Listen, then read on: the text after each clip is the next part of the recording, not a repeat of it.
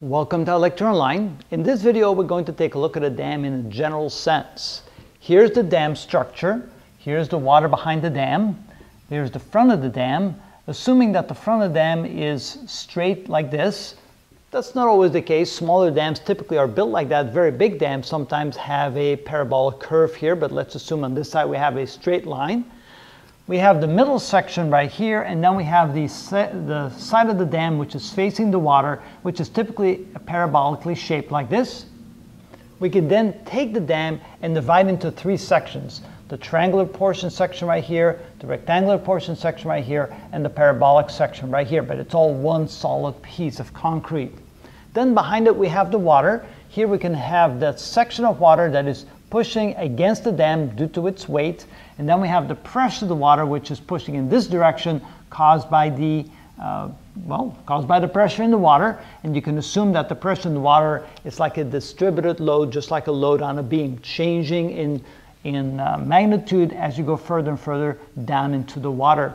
Assuming that the water has a depth of 18 meters, notice the height of the dam then is 18 meters. This section here is 9 meters wide, this section is 6 meters wide, and this section from there to there is 10 meters wide. We could then take each section and assume it to have a certain amount of weight. Call this W1, weight 1 of the first section, weight 2 of the second section, weight 3 of the third section of the dam, the concrete portion here, and finally the weight of the water pushing down on the dam this way. We want to find the distance from the beginning of the dam right here to where these forces are acting. That's why we need to find the centroids. The centroid of the triangular portion is 1/3 the distance from there to there from the bottom, and 1/3 the distance from there to there in the horizontal direction. The centroid of the rectangular portion is easy to find. It's right in the middle, halfway between this point and this point, halfway between here and here. The parabolic section is a little bit more complicated. We can find the centroid of the portion of the dam right here, which is 1/4 the distance from the bottom to the top and 3/10 the distance from there to there. We also can find the centroid of the water portion right here, which is 3/5 the distance from there to there. That would be 3/8 the distance of 18 meters from there to there. But we don't need that to find the centroid, but it's a nice thing to know. Finally, the centroid of the distributed load due to the pressure is 1/3 the distance from the bottom to the top, so 1/3 the distance of 18 meters. Now let's find the centroids of these four portions of the dam, including the water. So the centroid for the first here, let's call it x of 1, is equal to, notice that if this is 1/3 the distance, that's 2/3 the distance, that would be 6 meters from there. So the first centroid is 6 meters. The second centroid would be equal to 9 meters plus this distance right here, which is an additional 3 meters. So it would be 9 meters plus 3 meters, which is 12 meters from, let's say, point A. Let's call this point A right here. So from point A in a horizontal distance, the second centroid is a distance of 12 meters in the x direction. The third centroid, x sub 3, that is equal to 9 plus 6, so 9 meters plus 6 meters plus, and here we see that it's 3/10 the distance of 10 meters. So it's 3/10 of 10 meters, which is 3 meters. That's a total of 9 plus 9, 18 meters. And finally, the centroid to where the water is at, x sub 4.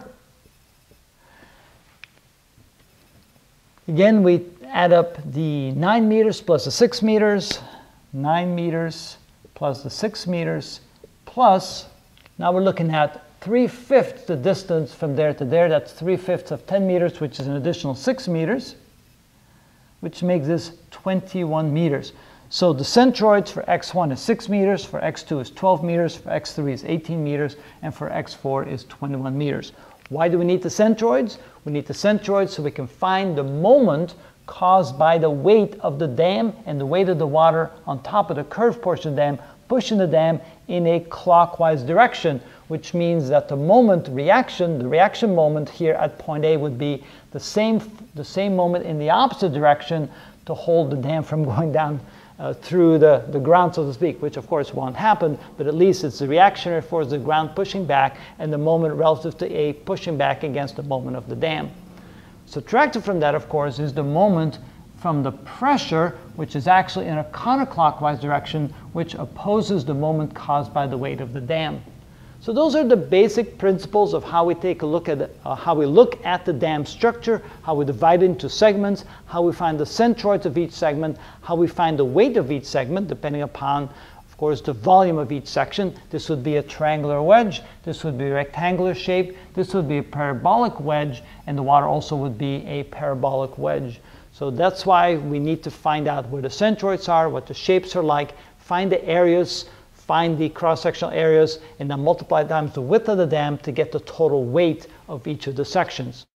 In the next couple of videos, we're going to show you some examples of how actually to utilize all this information to find things such as what are the forces of the dams on the ground below, what are the moments caused by the dam, what are the counter forces by the pressure of the water and so forth, and how does that play a role in the dam, whether or not the dam would stay in place or whether or not the pressure of the water will push the dam over.